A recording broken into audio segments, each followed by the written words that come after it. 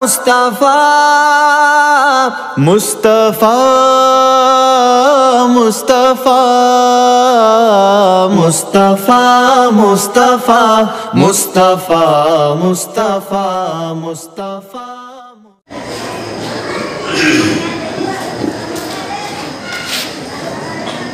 कोई माशाल्लाह बात तो सुनती रहते हैं।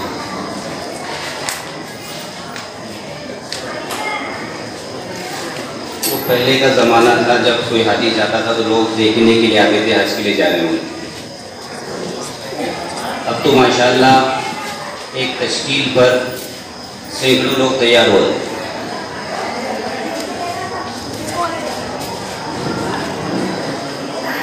लेकिन मैं जानने वालों से एक बात ये पूछना चाहता हूँ, जिन लोगों ने उम्रे की नीयत की है क्या उन पर हज फ़र्ज नहीं है? सबसे पहले इसको सोचने की ज़रूरत है। बाद लोग ऐसे होते हैं जिन पर हज फ़र्ज हो चुका है, उम्रा करके अपना बेफिक्र हो जाता है।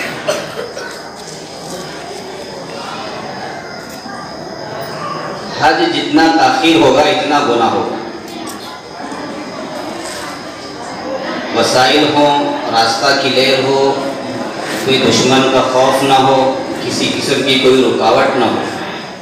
आजकल कोई ऐसा मसला है ही नहीं, सिर्फ नीयत करने का मसला है। लोग कहते हैं बच्चियों की शादियां हैं, घर बनाना है, फलाना है फलाना है फलाना है, ये तकाज़े। शरीयत के अंदर हज फ़र्ज होने के लिए ये तकाज़े नहीं गिनाए कि बेटी की अगर शादी ना हुई है तो हज नहीं कर सकते, घर न बनाया हो तो हज नहीं कर सकते। मैं इसलिए बता रहा हूँ कि फ़र्ज मुक़द्दम है, मुस्तहब चीज़ करो या न करो बात की चीज़ है। लेकिन हमने इसकी इतनी अहमियत दे दी उस चीज़ की कि हमारे पास साथी उम्रा करके फारिग हो जाते हैं, अब हज करने को ज़रूरी नहीं समझते। इस उम्रे की वजह से उनका हज जो फ़र्ज है वो बाकी बच रहा है। ये तरीक़ा बिल्कुल गलत है। आप उम्रे के लिए ना जाएं, अल्लाह आपको पूछेंगे नहीं। लेकिन अगर आप हज के लिए नहीं गए, ये कल क़यामत के रोज़ पूछोगे। तश्कील करने वाले करते रहेंगे, आपकी तश्कील करने वाले खूब करेंगे। चलो भाई उम्रे के लिए इश्तिहारात लगेंगे, अखबारात में देंगे, ट्रैवल्स वाले आएंगे, फुला फुला करेंगे। लेकिन उससे पहले हमें ये सोचना है कि हम पर उम्रा फ़र्ज़ है कि हज फ़र्ज़ है। पहले ये सोचना है, हमें जाने वालों को सोचना है। ले जाने वाला तो उनकी तरतीब है एक, वो ले जाएंगे। लेकिन जाने वालों को सोचना है कि भाई जो फ़र्ज़ है उसमें कहीं कोताही तो नहीं हो रही। याद रखें, अगर आप एक फ़र्ज़ छोड़ करके वहाँ जा रहे हैं, हम हाथ उठा करके दुआ मांगेंगे, पता नहीं कबूल होगी क्या नहीं होगी, कोई गारंटी नहीं। इसलिए फ़र्ज़ जिसको अल्लाह ने फ़र्ज़ किया है वो फ़र्ज़ ही रहेगा। अगर आप 100 क्या 1000 मरतबा भी उम्रे कर लेंगे, एक फ़र्ज़ उसका मुकाबला नहीं कर सकता। इसलिए मेरे दोस्तों, उम्रा करें, बहुत बड़ी सवाब की चीज़ है। लेकिन हज को छोड़ करके उम्रा न करें, या सिर्फ उम्रे पर इक्तिफा न करें। अल्लाह ने आजकल हम लोगों को बहुत माल दिया है, हम पर हज फ़र्ज हो करके सालों हो चुके हैं, लेकिन हम समझ रहे हैं कि हज फ़र्ज ही नहीं हुआ है। जब ज़्यादा तश्कील करते हैं तो सामने वाला उम्रे के लिए तैयार ज़बरदस्ती हो जाता है। चलो भाई कम से कम उम्रा ही कर लें, कम से कम उम्रा ही कर लें। ये गलत लफ्ज़ है। कम से कम उम्रा ही कर ले नहीं, उम्रा तो तेरे पे फ़र्ज है ही नहीं, उसकी तो ज़रूरत ही नहीं है। हज फ़र्ज है, वो करना ज़रूरी है। हमारे गोकाक शहर के अंदर करोड़पति लोग हैं, करोड़पति।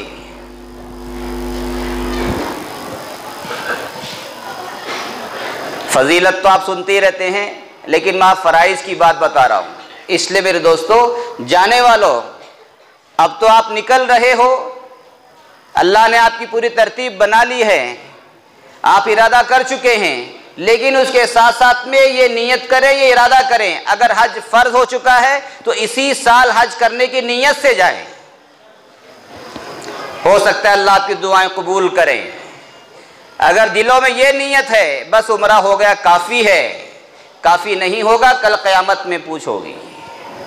इसलिए इसका एहतमाम करें, अल्लाह से मांगें। जो हमसे देर हो रही है, फ़राइज़ में देर नहीं होनी चाहिए। नमाज का वक्त हो जाए फ़ौरन पढ़ने का हुक्म है, कुर्बानी का वक्त हो जाए फ़ौरन कुर्बानी करने का हुक्म है, ज़कात फ़र्ज हो जाए फ़ौरन उसको अदा करने का हुक्म है।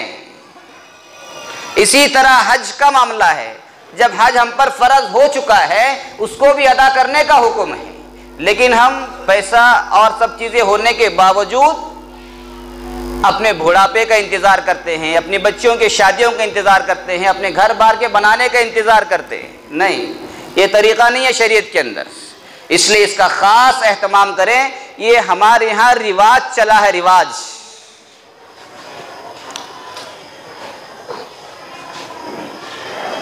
रिवाज से ही आगे बिदात बनती है, बिदात जाकर के आगे कुफ्र बनता है, शिर्क बनता है, फिर फराइज छूटने का एक रास्ता खुल जाता है। आने वाली नस्लें भी हदीस शरीफ में है, क़यामत से पहले ये होगा कि लोग मक्का और मदीना का सफ़र करेंगे, हज और उम्रे के लिए नहीं बल्कि सफ़र तिजारत के लिए करेंगे।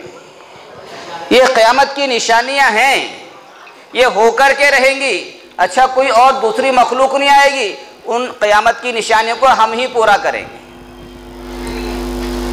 इसलिए मेरे दोस्तों, इसका ख़ास ख्याल रखें।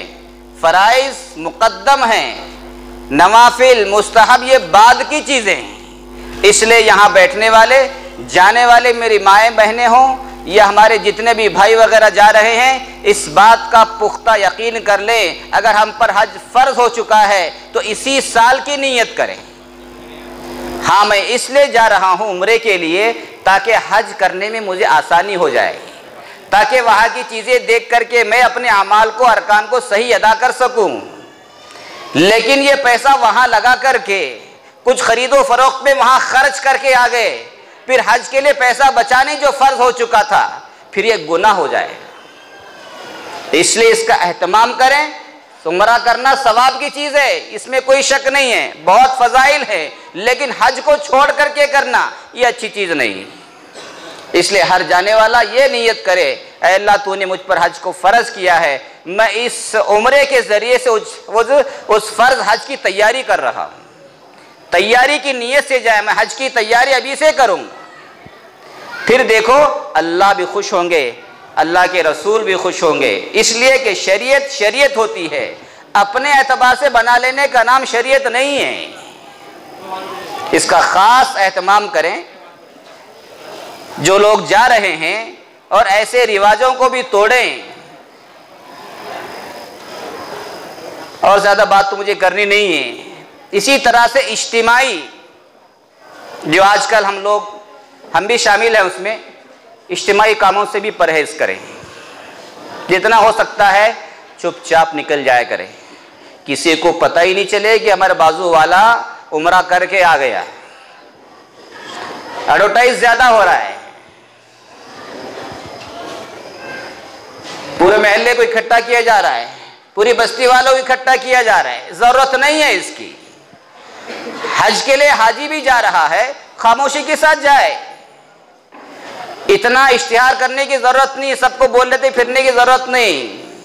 अपना चुपचाप जा करके माफ़ी मांग ले, मुझे हज के सफ़र के लिए जा रहा हूँ, मेरे से कोई गलती होगी तो माफ़ कर दो, बात ख़त्म।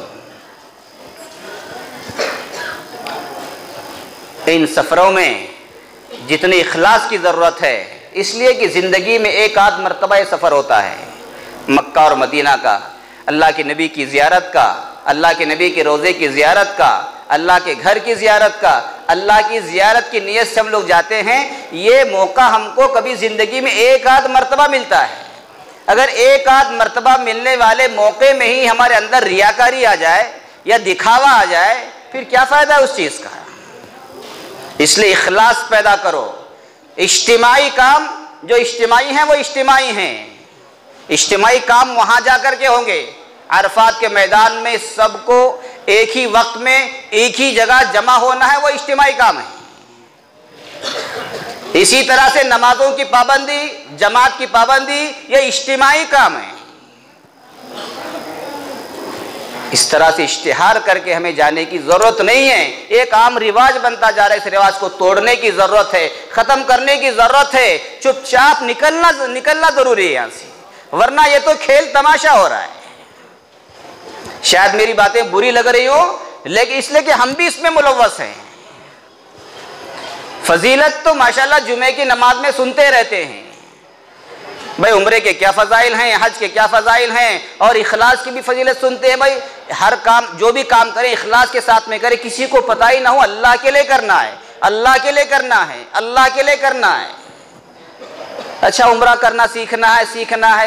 अच्छी बात है, कौन सा बड़ा काम है सीखना? किताब ले लो, कई मरतबा पढ़ लो उसको, एक आलिम के पास जा करके तन्हाई में बैठ करके पूछ लो, भाई मुझे उम्रे के लिए जाना है, उसके क्या क्या अरकान है, वो बता देगा आपको। इखलास अमल की रूह है। जब रूह निकल जाती है बदन मुर्दा हो जाता है, फिर वो हमारा अमल मुर्दा हो जाता है, और मुर्दा चीज़ अल्लाह के यहाँ कबूल नहीं होती। इसलिए मेरे दोस्तों इसका एहतमाम करो। हम अल्लाह के लिए जा रहे हैं, अपनी नीयतों को इखलास से भर के जाएंगे और सिर्फ अल्लाह के लिए जाएंगे, लिल्लाहियत के साथ जाएंगे। किसी भी किस्म की कोई रियाकारी और दिखावा नहीं होगा। ठीक है, हमारे जाने की वजह से और लोगों को तरगीब होगी, तरगीब देना हमारी जिम्मेदारी नहीं है। तरगीब देना ये हमारी जिम्मेदारी नहीं है, हम इज्तिमा करके तरगीब देते लोगों को नहीं। जुमा में बयान होते रहते हैं, वहाँ इमाम साहब तरगीब देते हैं। आज ये चंद बातें मेरे जहन में आई, इसलिए मैंने आपके सामने दिल खोल करके बता दी। मैं आइंदा आऊँ या ना आऊँ अलग बात है, फिर भी बुलाएंगे आप मुझे, लेकिन ऐसी ही बातें मैं करूँगा ताकि जो रिवाज है वो ख़त्म हो जाए। रिवाज होता है, अगर हम सही तरीके से करेंगे उसमें इखलास आएगा, लिल्लाहियत पैदा होगी। करेंगे भाई अमल, इसलिए कि हम उम्रे के लिए जा रहे हैं। अपनी नीयतों को यहीं तोड़ दो, ख़त्म कर दो।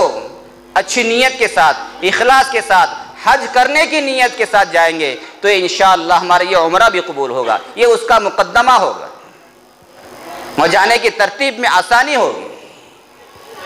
करेंगे भाई अमल।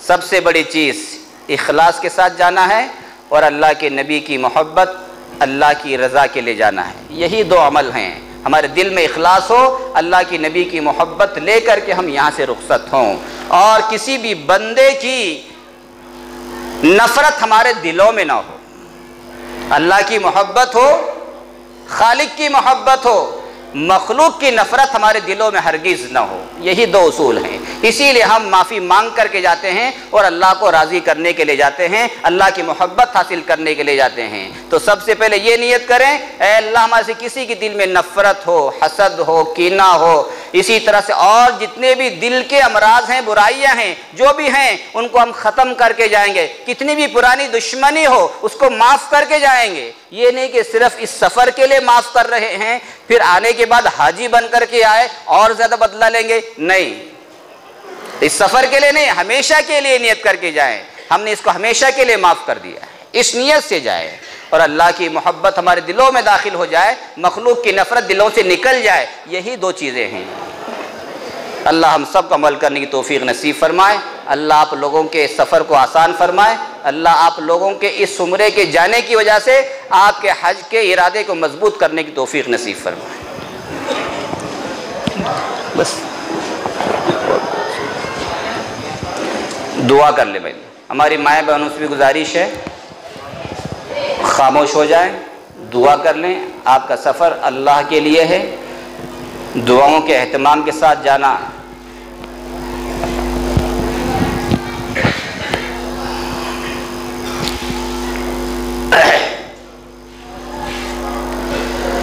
अल्लाहुम्मा सल्ली अला मुहम्मद व अला आलि मुहम्मद कमा सल्लैता अला इब्राहीम व अला आलि इब्राहीम इन्नका हमीदुम मजीद। अल्लाहुम्मा बारिक अला मुहम्मद व अला आलि मुहम्मद कमा बारकता अला इब्राहीम व अला आलि इब्राहीम इन्नका हमीदुम मजीद। अल्लाहुम्मा अंतस्सलाम व मिनकस्सलाम तबारकता रब्बना व तआलैता या ज़ल जलालि वल इकराम। रब्बना आतिना फ़िद दुनिया हसनतन व फ़िल आखिरति हसनतन व क़िना अज़ाबन नार। रब्बना ज़लमना अनफुसना व इल्लम तग़फ़िर लना व तरहमना लनकूनन्ना मिनल ख़ासिरीन। रब्बना ला तुज़िग़ क़ुलूबना बअद इज़ हदैतना व हब लना मिन लदुनका रहमा इन्नका अंतल वह्हाब या अहदस समदल्लज़ी लम यलिद व लम यूलद व लम यकुल लहू कुफ़ुवन अहद या हय्यु या क़य्यूम बिरहमतिका अस्तगीस या हय्यु या क़य्यूम बिरहमतिका अस्तगीस या हय्यु या क़य्यूम बिरहमतिका अस्तगीस।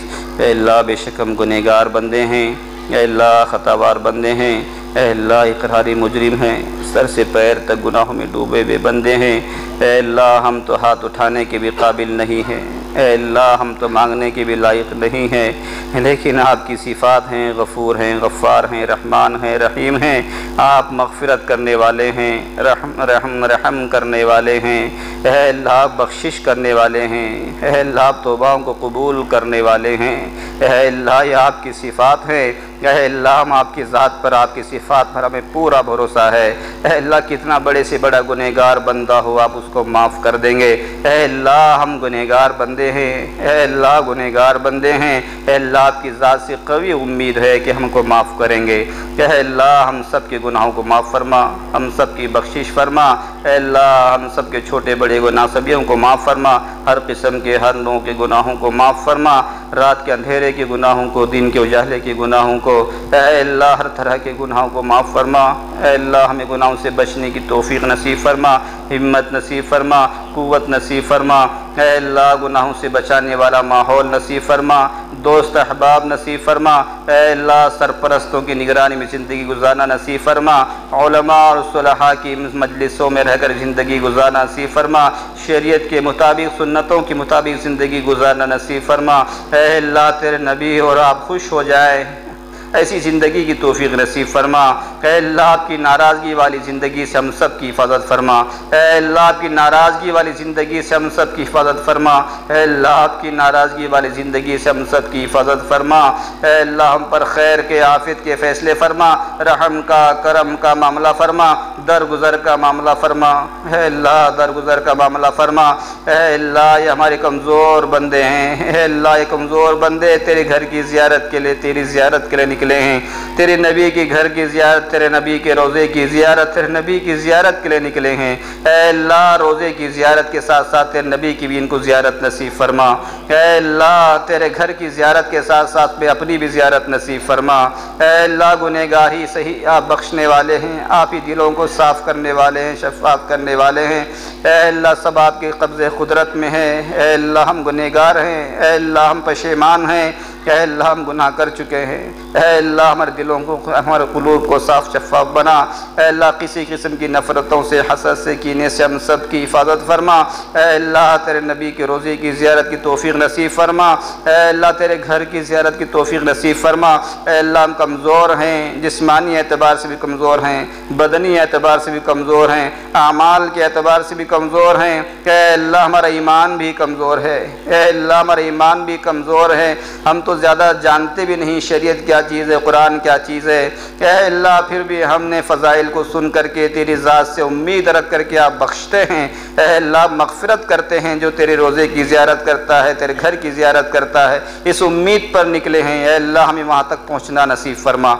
ऐ अल्लाह ज़ियारतों की तौफ़ीक़ नसीब फरमा।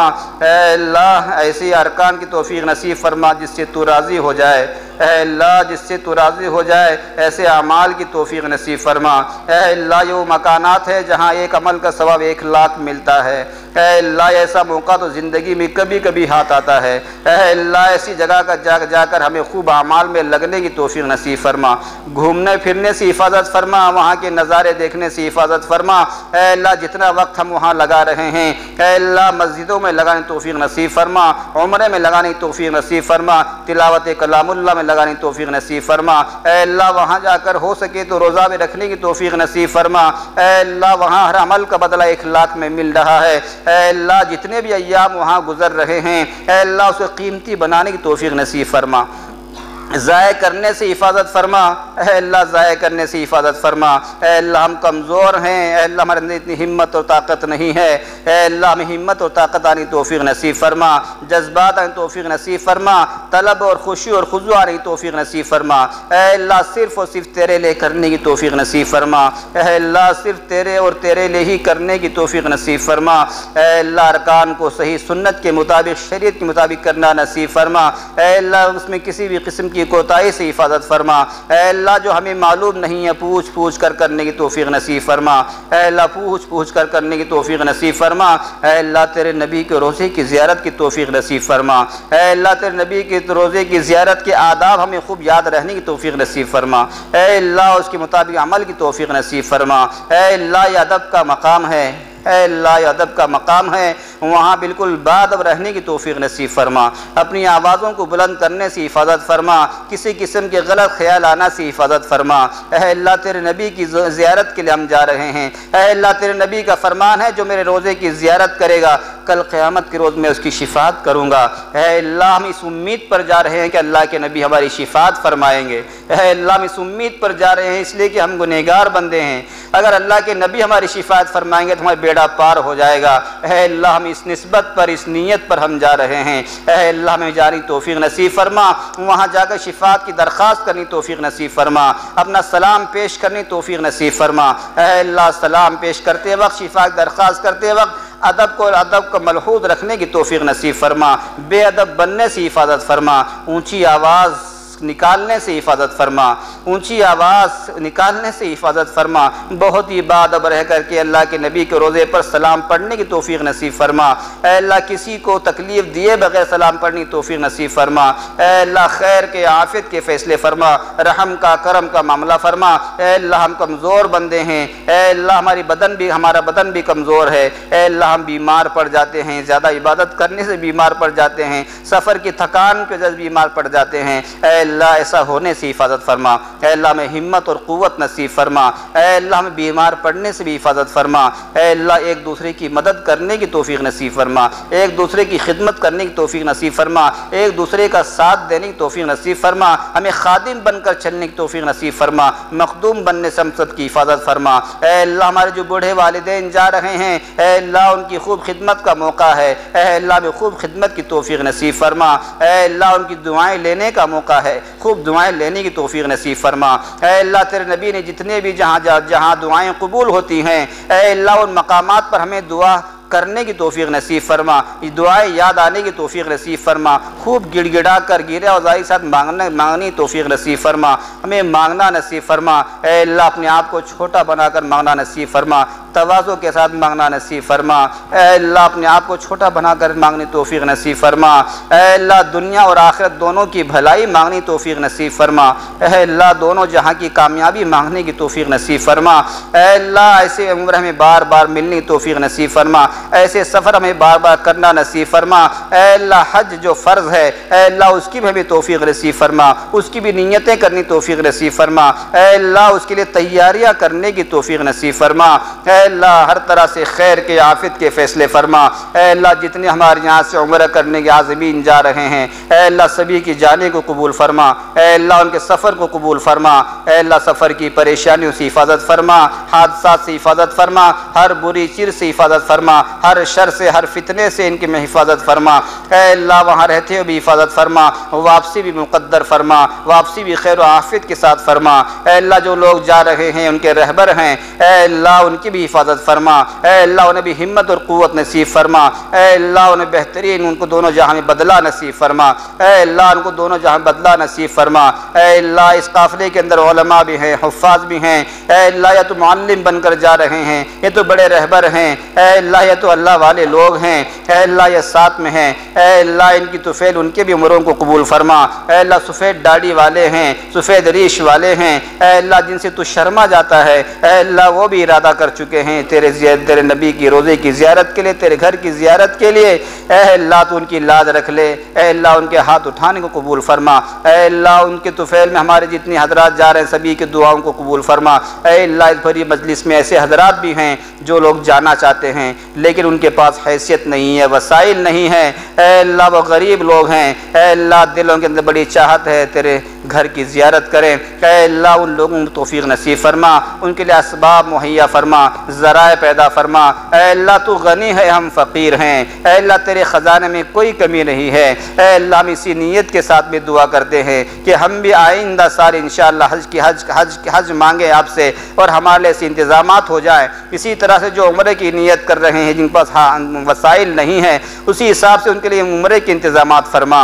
ऐ अल्लाह आप गनी हैं, हर चीज़ आपके कब्ज़े कुदरत में है, पूरे ख़जाने आपके कब्ज़े कुदरत में है। ऐ अल्लाह पैसे की वजह से नहीं जा सकता, बल्कि आप जिसे बुलाना चाहें वही वहाँ जा सकता है, और जिसको आप बुला लें उसके लिए वसाइल भी आप पैदा कर देते हैं। ऐ अल्लाह इस मजमे में ऐसे लोग बहुत हैं। ऐ अल्लाह उनके हाथ उठाने को कबूल फरमा, उनके लिए असबाब मुहैया फरमा, ज़राए पैदा फरमा, ज़राए पैदा फरमा, ज़राए पैदा फरमा। ऐ अल्लाह वसाइल पैदा फरमा। ऐ अल्लाह इस मजमे में जो हज़रात बैठे हैं, जो उनकी जायज़ मकासिद हैं, जायज़ मुरादें हैं, जायज़ तमन्नाएँ हैं, ऐ अल्लाह सभी की जायज़ मुरादों को पूरा फरमा। ऐ अल्लाह हम सब की दुआओं को नबी करीम सल्लल्लाहु अलैहि वसल्लम के वास्ते से बेहद कबूल फरमा। अल्लाहुम्मा रब्बना तक़ब्बल मिन्ना इन्नका अंतस समीउल अलीम व तुब अलैना इन्नका अंतत तव्वाबुर रहीम।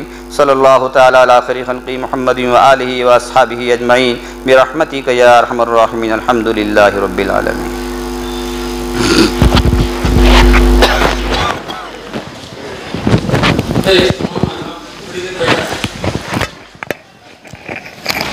अच्छा, आप लोगों को जाने वालों को सीट नंबर दिया जाएगा, तो वही सीट पर जाकर बैठे, दूसरे सीट पर बैठने की कोशिश न करें। अच्छा, हर एक आदमी को जो है बस में चढ़ने के लिए इजाज़त नहीं है। जिसको ये टिकट दिया जाएगा, फर्ज हो गया, अगर पासपोर्ट नहीं है तो पासपोर्ट जल्दी से बना ले। अनकरीब 15 अक्टूबर से हज कमेटी से जाने वाले हाजियों के लिए हज का फॉर्म स्टार्ट हो रहा है। 15 अक्टूबर से लेकर 5 दिसंबर तक का ये मौका है। जो लोग जाना चाहते हैं, जिन पर फर्ज है, वो ज़रूर कोशिश करें। हाँ, अगर हुकूमत के तरफ से कुर्रे में नहीं आया वो बात और है, लेकिन हमें तो अपनी तौर पर कोशिश करना चाहिए। जिनको अल्लाह ने इतना दिया है तो वो ज़रूर करें। अच्छा, हज में खर्च करने से आदमी गरीब नहीं होता। अल्लाह के नबी अलैहिस्सलाम का फरमान है, जिसका मफ़हूम है हज करो गनी बनो। हाजी कभी फकीर है, लेकिन शैतान अरे 2.5 लाख रुपए गया तो मेरी घंटी कम होती है। नहीं, घंटी कम नहीं होती, घंटी बढ़ जाती है। इसीलिए हमारे हाजी शमशुद्दीन साहब कहते रहते हैं, अल्लाह के घर को जाको हज कर को, अभी सिर में के बाला भी नहीं आ रहे थे, तेरे पैसे आ जाते थे। तो इसीलिए भाई जिन पर फर्ज हुआ है वो सब इरादा करेंगे भाई। अब 15 अक्टूबर से फॉर्म शुरू होने वाले हैं, मस्जिदों में ऐलान भी होगा, तो जगह भी फॉर्म भरने वालों के बताए जाएंगे, अहबाब के नाम भी बताए जाएंगे। वहाँ जो है जाकर अपना फॉर्म फिलअप करने की कोशिश करें। तो एक तरफ से हमारे साथी हैं, जाने वालों का मुसाफा करें, एक तरफ से गड़बड़ ना करें, इत्मीनान के साथ।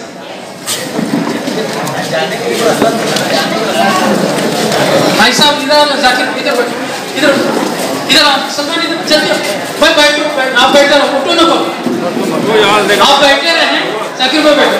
अब माइंका नहीं करने का, मुसाफा करने का, दुआ की दरखास्त करने का, यूं कहने का, भाई सुन रहे भाई, यूं कहने का हमारा भी सलाम हमारे आका को पहुंचा दीजिए। तो फिर सलाम करें, दुआ की दरखास्त करें और सलाम अर्ज करने के लिए कहें, फिर आगे बढ़े। चलो बैठो बैठो, बैठे रहे, मुआइनका करेंगे तो 12 बज जाएंगे। हमारी दरखास्त है, जाने वाले अहबाब बैठे रहे, मुसाफा करें। हाजी साहब बैठो बैठो, नीचे बैठो, सिर्फ मुसाफा, सिर्फ मुसाफा। चलो माशाल्लाह समझदार लोग हैं। चलो बहुत अच्छी बात। लब्बैक अल्लाहुम्मा लब्बैक, लब्बैक अल्लाहुम्मा लब्बैक ला शरीक लक लब्बैक, इन्नल हम्द वन निअमत लक वल मुल्क ला शरीक लक।